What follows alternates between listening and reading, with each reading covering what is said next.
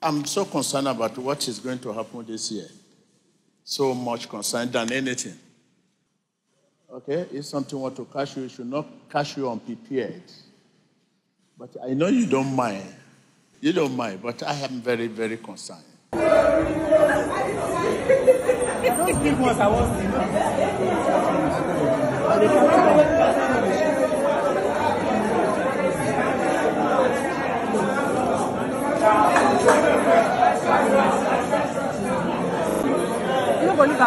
Some local disciples of Prophet Temitope Balogun Joshua, also known as TB Joshua, have been sent packing from the Synagogue Church of All Nations. A source very close to the family revealed that late TB Joshua's wife Evelyn evicted the local disciples of the deceased prophet from the church premises. According to the source, the eviction was part of Evelyn Joshua's move to assume leadership of SCOAN. Those who disrespected her in the past were asked to vacate the church. Some videos of the disciples vacating the building are currently trending on social media.